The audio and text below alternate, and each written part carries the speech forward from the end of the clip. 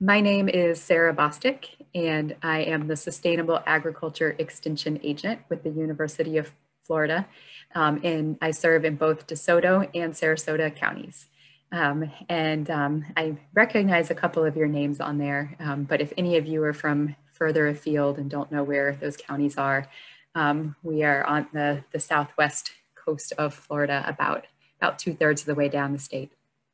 So today's topic is just going to be a really concrete look at the rules and regulations about beekeeping in Florida. And this is really specific to Florida. Every state has rules and regulations around beekeeping, but this is the Florida rules.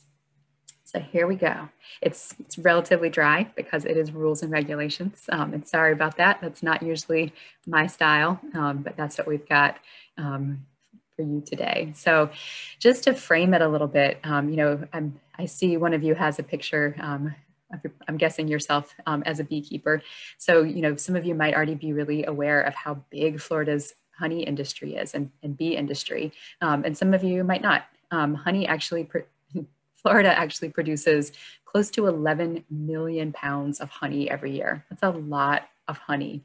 And that has a total value of around $26 million. So it's a really big industry. It's a really big part of the agriculture industry in our state.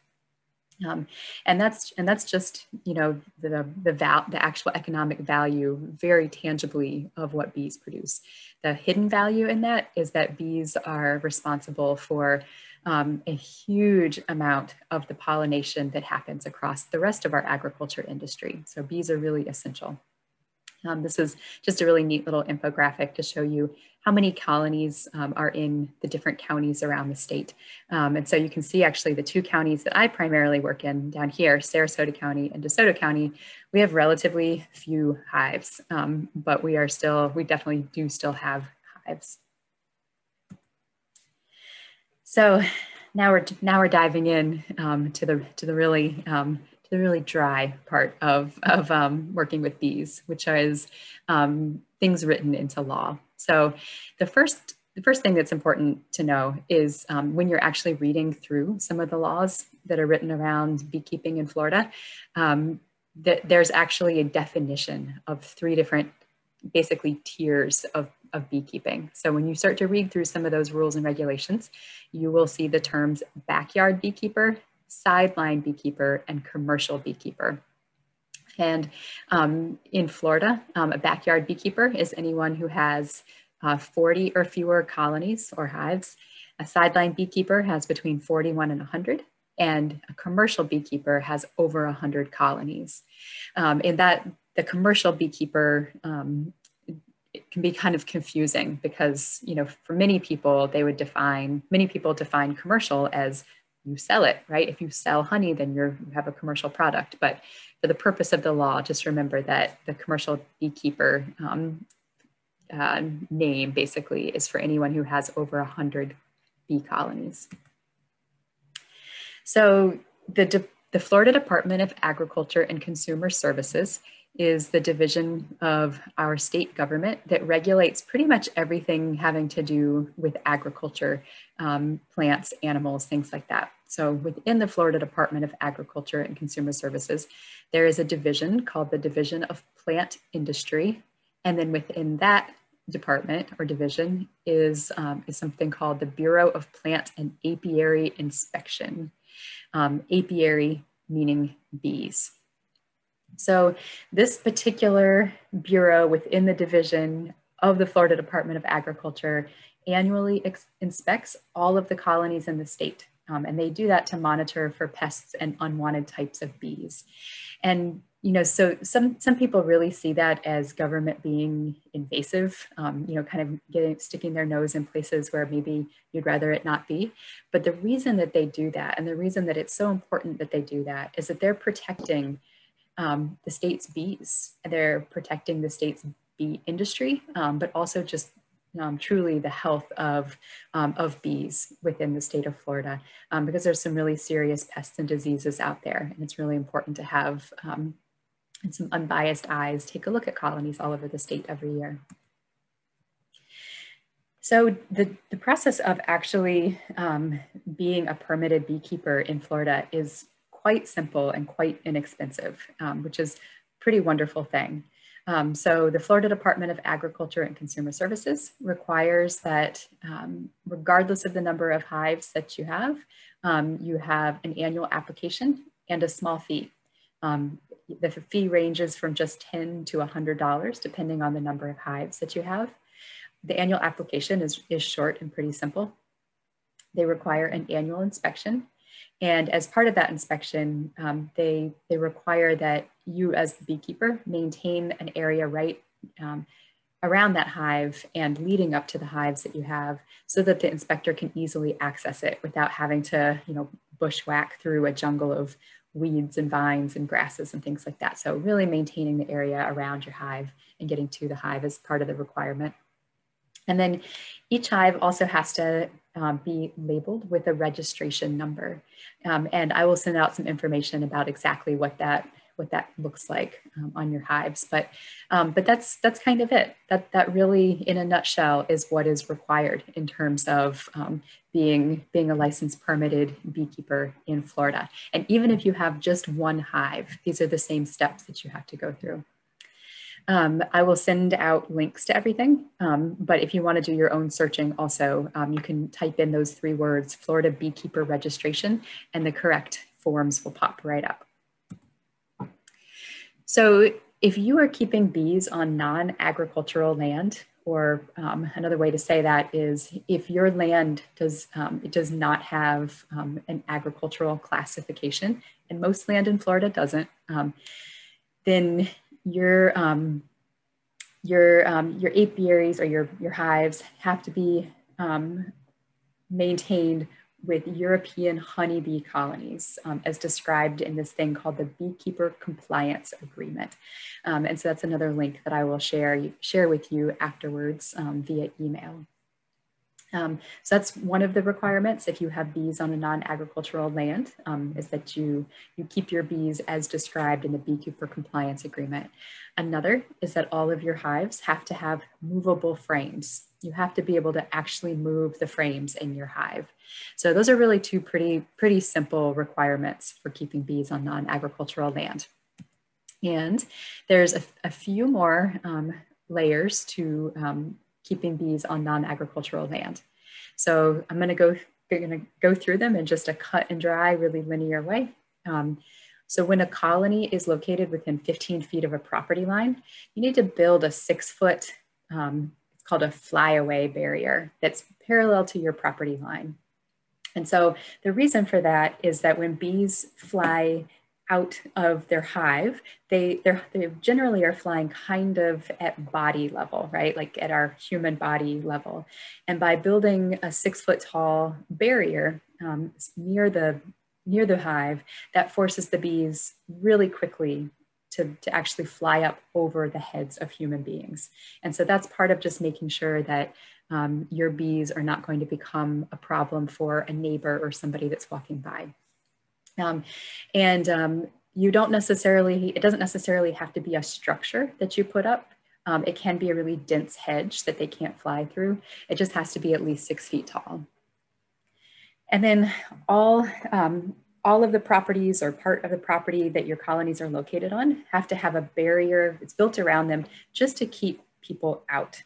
It's really important that, in the middle of the night, you don't have people that, stumble their way in or think it would be funny to pull a prank or something like that and mess with your bees. So you actually have to have some sort of kind of gated barrier around your hives if you're in a non-agricultural land to prevent any kind of intentional or unintentional disturbance around your hives. And then you cannot have colonies or your hives on public land except by special permit. And that permit is issued by the director of the Division of Plant Industry. And you have to have written consent of the property owner. So places that you sometimes will see beehives that actually have to have this special permit are things like public lands, like parks or schools or a county-owned facility, things like that. So it is possible. You just have to have 2 layers of permission in there. So there's also some rules about how many hives you can have on non-agricultural land. If you have bees on land that is actually used for other agricultural purposes and has that classification on the books wherever you live, there's not a maximum number of hives you can have. But on non-agricultural land, there is. So if you live on a 1/4 acre or less, you can actually have 3 beehives on your 1/4 acre or less.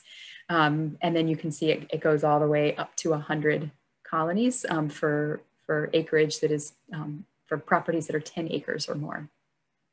And basically, if you have, so swarm, for anyone who doesn't know what a swarm is, so you can see that column that says, as swarm control can increase the number of colonies. A swarm is when bees in mass leave their hive and go search for another home. And a lot of beekeepers will actually capture that swarm of bees and rehome them back into a hive on their own property. So if you do need to be doing some swarm control, you can have basically double the number of allowable colonies on your property, but no more than 60 days. So you'll have to move them somewhere else within a couple of months after capturing a swarm. So there are a few more non-agriculture land rules. And you'll notice that most of these rules have to do with land that is not already productive agricultural land. So this is mostly geared towards people who are homeowners and live in either an urban or rural area, but are not also farming that land. So those additional rules are that you have to provide a convenient source of water for your bees. And that really is just to make sure that bees are not using water sources that are going to cause a problem, like your neighbor's kiddie pool or a bird bath or something like that in one of your neighbor's properties. You actually have to visually inspect all of your colonies to make sure that their health is okay. You have to do that at least once a month. And then you are required by state law to contact your assigned apiary inspector or hive inspector if your bees appear to be unusually aggressive. You are required to actually report that. And then if you do happen to have need to requeen your colony for any reason, you have to requeen them with European honeybee bee queens. It's really important to maintain that strain because we do indeed have some varieties of bees in our state that can be quite aggressive and can cause some problems. And then you also have to practice reasonable swarm prevention techniques. And the way to learn about what those reasonable swarm prevention techniques are is a University of Florida document called Swarm Control for Managed Beehives. That is the actual document that the Florida Department of Agriculture requests that everyone read who has beehives and to follow the guidance in that document. It's also state law that if you're on non-agricultural land, you cannot place your hives within 150 feet of animals that have confined movement of any sort. So like a goat that's tethered to a pole or chickens in a coop, things like that, have to be at least 150 feet away from your hives. Same setback, 150 feet for hives in public places. Or near public places where people are frequently interact with that space. So things like you have to be at least 150 feet away from public parking lots, parks, unless you get that special variance, from schools, daycares, any of those sorts of things where there's often lots of people. You have to keep those bees at least 150 feet away, unless it's a public land that you have special permission from the Department of Agriculture and the property owner. It's really important and state law to not place your hives in an area that will get in the way of emergency workers who are trying to access entrances to buildings and properties. So think about it in terms of if an ambulance has to come and get someone from a building, making sure that your bees are not going to get in the way of emergency workers actually bringing someone out of a building without somebody getting stung. And then various neighborhoods and HOAs and even municipalities may have some extra restrictions in place. It might be a deed restriction, like a deed restricted HOA that doesn't allow for bees, or covenants or municipality rules and things like that. Those actually do take precedence over the state laws. So you have to make sure that you're following both the state law and then any kind of really local law or restriction or covenant that you might have in place where you live. And one other note too is you don't actually have to have your bees on your own property. You can make a partnership of some sort with somebody else that has land and put bees on their land, but you are the one who's really responsible for making sure that you're following all the state laws. Okay, so there are also rules and regulations about selling honey in Florida. So the best way to think about this is to break it into two different categories. If you are selling directly to the person who is going to be eating the honey, AKA the end consumer, that's how you'll often see it written when you start doing research. It's end consumer. Think of end consumer as the person who's actually going to eat that product. So if you are selling directly to the end consumer, then you can actually sell raw, not pasteurized, but raw honey directly to the end user under something in the state of Florida called the cottage food law. But you have to be the one to take care of the bees, do all the harvesting, all the bottling, and the selling yourself. And I'll tell you a little bit more about cottage food law in just a second. There's lots of information online, including I actually just taught a class a few weeks ago on the cottage foods law, and I address honey in it. And if you're interested to know more about that, I can also share the link to that class recording. So if you want to go bigger than that though, beyond selling to the end consumer or directly to that customer who's going to eat it, you may be someone who's interested in doing something like wholesale or mail order honey sales. That product would have to be produced in a Florida Department of Agriculture permitted kitchen. So that's a whole other can of worms. It is absolutely possible. There's many people who do it, but that comes with a lot more rules and regulations than selling directly to the end consumer. And I think I saw a question pop up. Let me see. And yes, I will indeed share a copy of this PowerPoint. I also have a resource list that I share with folks via email. So I will send both of those out, hopefully later today. And if I run out of time today, I'll send it all out tomorrow. And and I will definitely send out links on cottage food and things like that. And if you're interested in real time cottage foods class, I think either this weekend or next weekend, a coworker and I are also doing another virtual live version of the class. But if you want to just listen on your own time, then I can share that link. Okay, so the very basics of that cottage food law in Florida that allows you to sell raw honey directly to your end consumer is, there's many things other than honey you can sell under that law. But for the purposes of honey, it's important to know that you can only sell raw honey. Your annual sales of all your cottage food products combined have to be under $50,000. That's actually an amazing cap on annual sales. There's a lot of states have some sort of cottage food law, and Florida's is actually quite high compared to most states. So that's pretty neat thing for people who are interested in producing cottage foods such as raw honey. There's really specific labeling requirements under the law.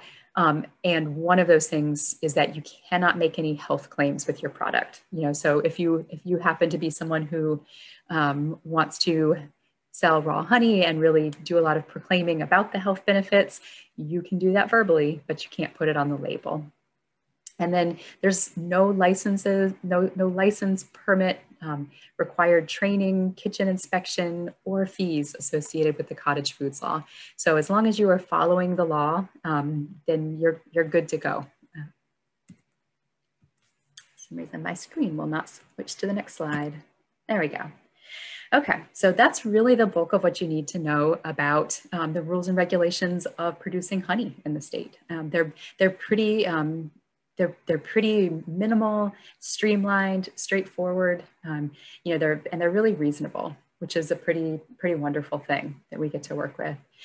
So if you are unfamiliar with it, I'm going to share a handful of resources that are really neat in our state. One of those is the University of Florida Honeybee Research and Extension Lab. It's a new building on campus up in Gainesville that houses the honeybee research team. It's a really neat, very small team of people, and it is a very neat research facility. If you ever get a chance to actually go up and check it out, I highly recommend it. One of the ways that you can do that, once we can start doing things in person again, is that the Bee Lab puts on a number of programs every year, some of which are always in person, some of which are always online, some of which are a hybrid between the two. But a few of the programs they put on are the Master Beekeeper program, which I am actually in the process of taking right now, which is really a truly amazing program. I'm in the very early stages of this program, but it's incredible, and it goes on for many, many months. You will learn a huge amount. Bee College is one that has traditionally been offered in person on campus at the Bee Lab in Gainesville. And I have heard nothing but absolutely rave reviews about it from tons and tons of people. And then another is something that I have never heard of before I started working for the University of Florida. And you can actually take a Welsh honey judging training program.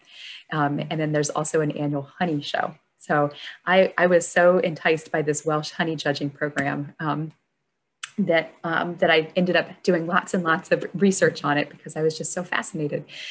So here's, this is just a screenshot of the actual website of the Welsh honey judging program that the University of Florida puts on. And it teaches you basically this time-honored tradition of from Wales in the UK of judging honey. And so this is a gorgeous, gorgeous picture of some of the entries that are being that were being judged a few years ago as part of the honey judging contest in the Welsh judging style. So I love ending with that picture because it is just so beautiful, and hopefully it inspires you to tap into some of the amazing resources that the University of Florida has around producing honey. So that's what I've got for you today. It's short and sweet. It's always great when rules and regulations are short and sweet, and it just so happens that they are in Florida.